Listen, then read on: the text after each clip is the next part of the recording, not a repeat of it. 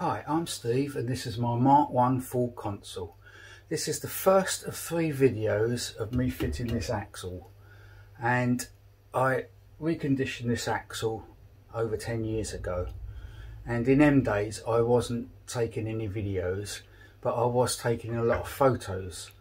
So the beginning of this video is me just talking about these photos and what I found when I removed the diff inside the casing. There was a surprise. I will then be fitting the poly bushes to these leaf springs. Then in part 2 I'll be fitting the leaf springs to the axle and then fitting the whole unit onto the car, and then I will be showing some footage that I took back in February of when I relined the brake shoes. I did it myself.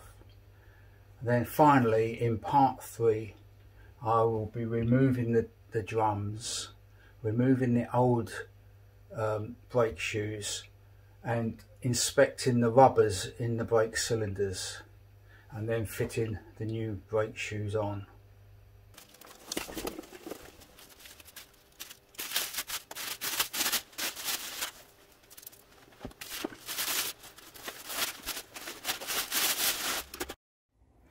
These pictures were taken about 2009 or just before, when I decided to do the underbody. Here I'm removing that flange so I can put a new seal in there. And the first thing I noticed when I took the diff off was bruise marks. There's quite a few around the diameter there.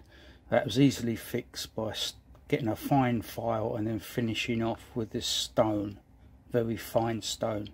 Then I shone a torch inside the axle and looked up where the wheel is, up that end, and I could see that protruding on the inside, and it corresponds to the inside of that butt weld, and they do that by friction, I think, and obviously there's a big burr under there. I carried on cleaning it out and cleaned it with paraffin, got it all nice and clean, and then had a good look, and there was still some bits left. There was bits trapped underneath there, underneath that joint there. I don't know what they are, and I might probably welding slag or something, I don't know. But luckily the actual diff gears were okay, and it all turns nice and smoothly. There's not a scratch on them gears, they're perfect. So I then went ahead and reconditioned the whole axle.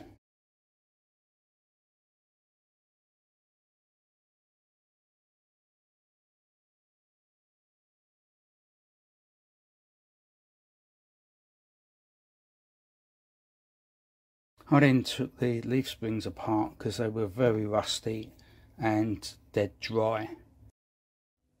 When I got them both apart, this was the only pad in there that was intact. All the rest had disintegrated and perished.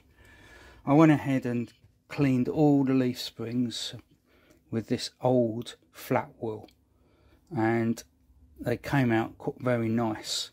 A couple of the springs had these wear marks on them, and it wasn't too deep, and I was able to file it and then polish it out, and without weakening the end of that spring. The guy on the press that day must have had too many beers the night before. Don't know how that happened. So then I decided to make some nylon pads. So I don't know if this is going to work out well, but I can only tell when I drive it. And I stuck it in with silicone sealer. This happens to be fish tank silicone sealer.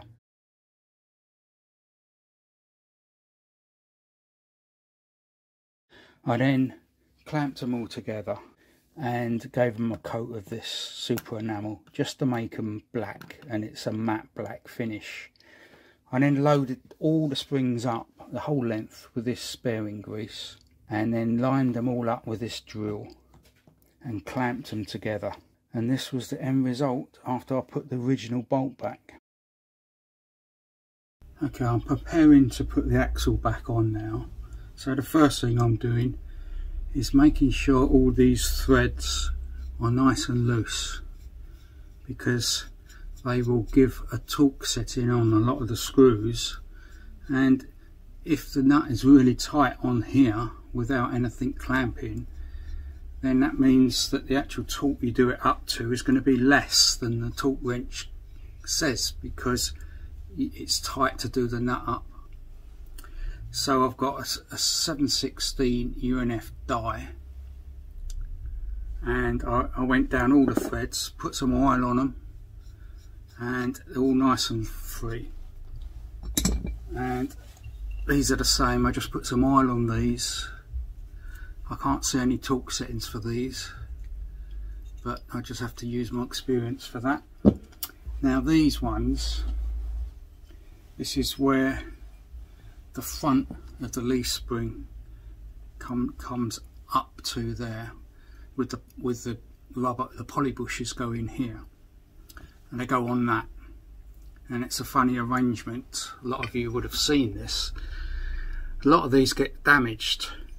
I've seen pictures of these holes being elongated, and I think what happens is it's difficult when you're under the car to line it all up. So you put the bushes on the spring and then you put this in, and it's difficult to actually line up because there is a shoulder. I don't know if you can see it. It's a shoulder. That shoulder there locates into this hole. Here's a better view of the end of that pin. Now the thread is 5/16 UNF, and the diameter of the shoulder part is 0.360. Now what I've done is I've left the paint on these on purpose, and I've left the paint in the holes on purpose. You could put Loctite around here to make it tight, because you want both of these holes to be tight.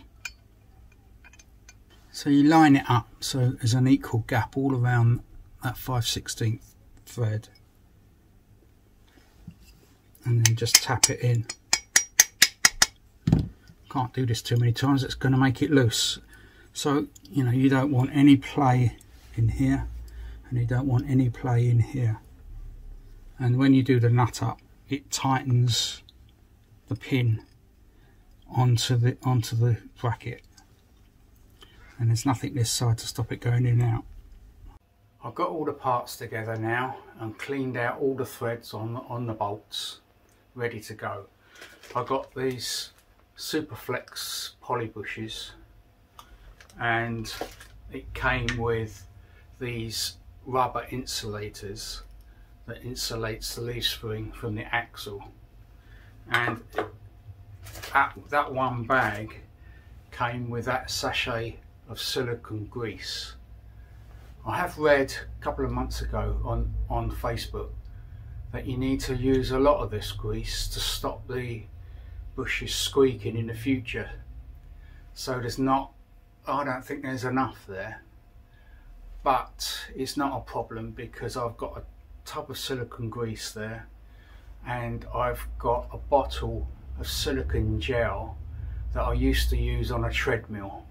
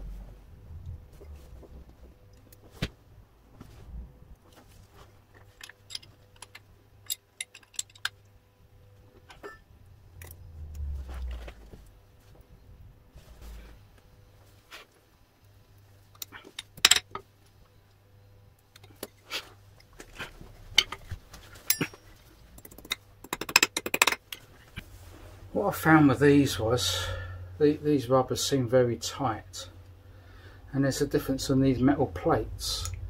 So that one's not flat there, so obviously that one was originally on the bottom of the spring. This one is flat, so it was on the top of the spring, and really that was the only way I could get them to fit. And they are very tight. So what I've done with the other side is I've clamped it and let it sit for a while,